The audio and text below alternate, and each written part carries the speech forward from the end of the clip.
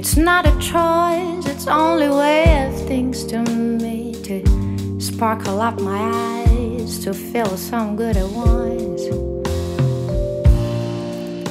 Being a still, a fast, a chasing wind that blows and rest at ease whenever sun needs someone down from earth to listen to or for a talk.